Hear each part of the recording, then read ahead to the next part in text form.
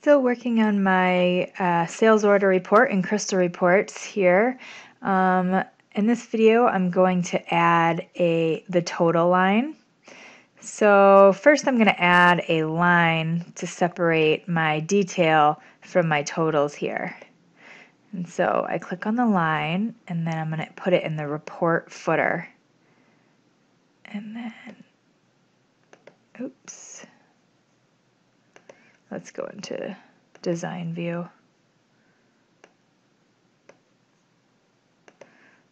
Here we go. And you can see it just draws a line. So I'm going to put that right up under there. And then I'm going to right click on my line total and then insert summary. Okay, so this menu pops up. The field to summarize, line total calc, I want a summary. You could do all kinds of calculations here, but in this case, summary.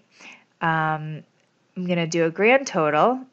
If you had any groups, you could put totals into the groups and say OK. And there it goes. It puts it right under, directly under my line total detail. And then I'm just going to put in a label here.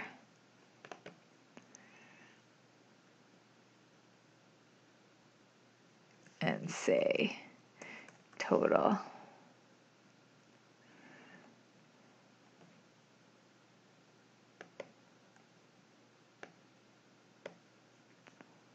And make that bold. Say OK. Yes. And then I'm going to preview. And there I have my total line.